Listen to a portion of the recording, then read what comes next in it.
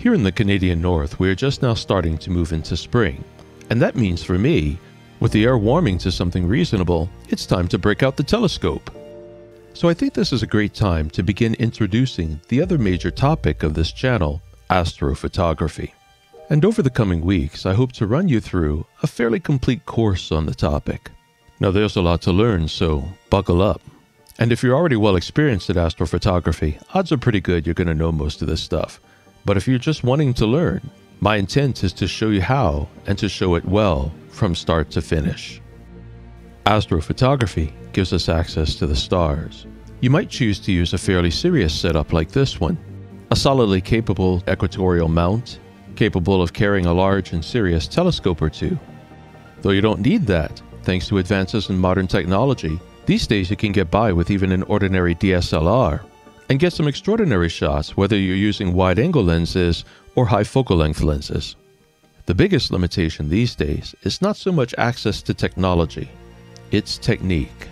So I'm going to start by introducing one of my favorite astro imaging techniques, speckle imaging, more commonly known as lucky imaging.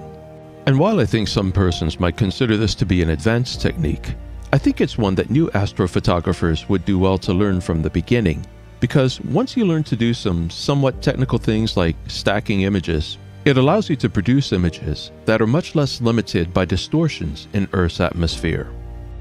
Let's take a moment and talk about those distortions.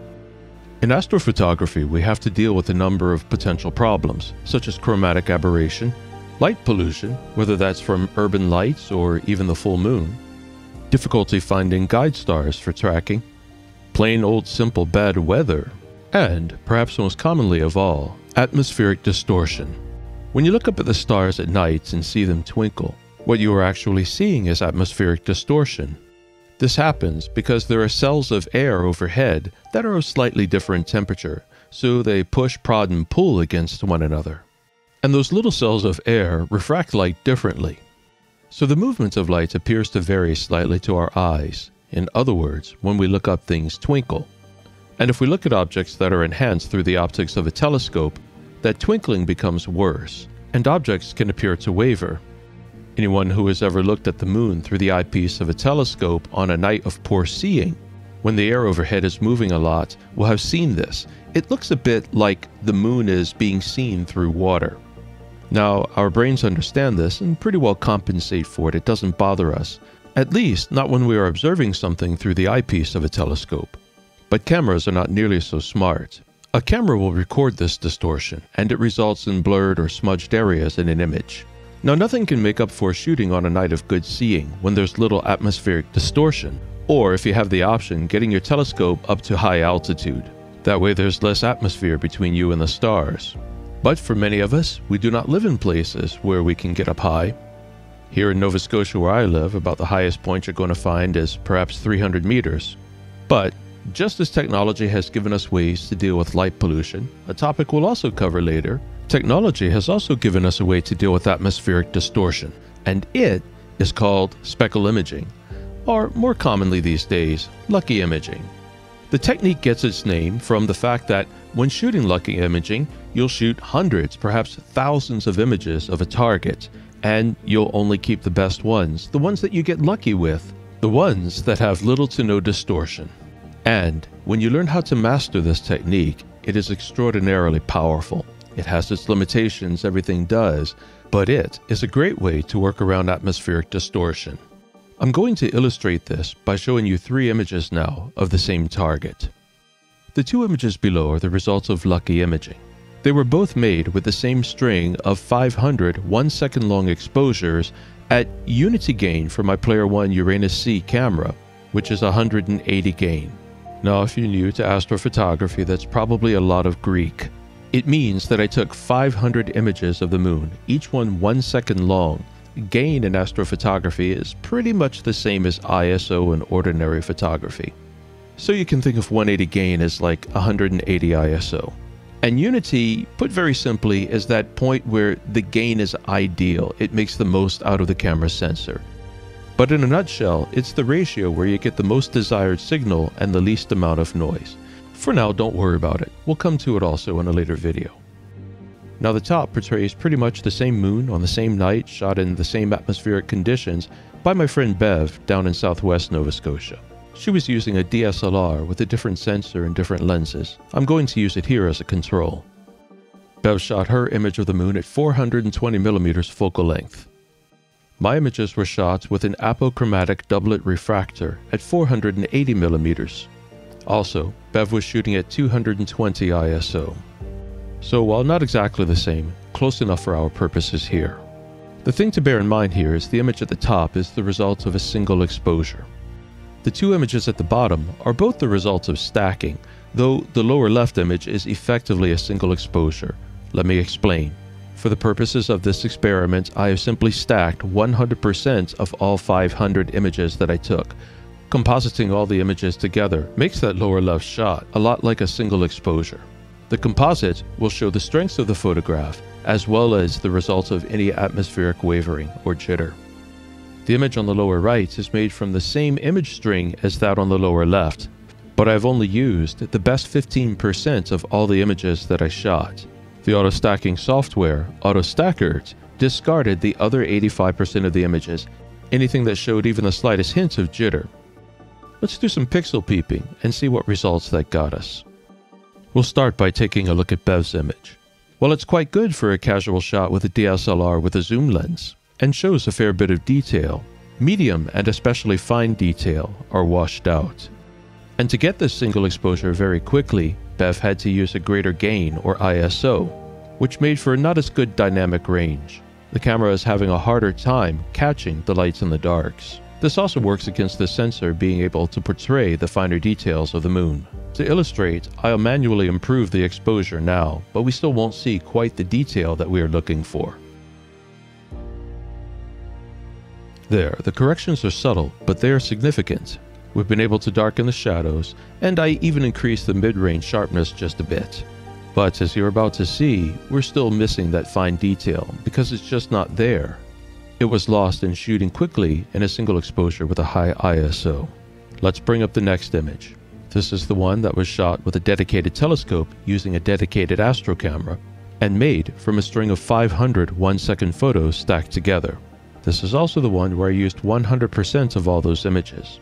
Because the hardware is more appropriate for astrophotography, we will see an increase in mid-range detail and even the smaller detail.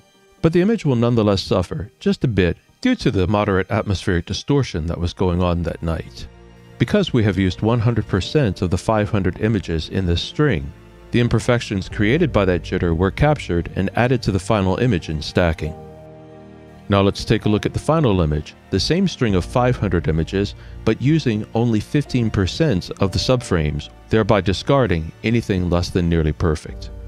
You can probably immediately see that this image has captured the most detail. This is because we have only kept to the nearly perfect frames.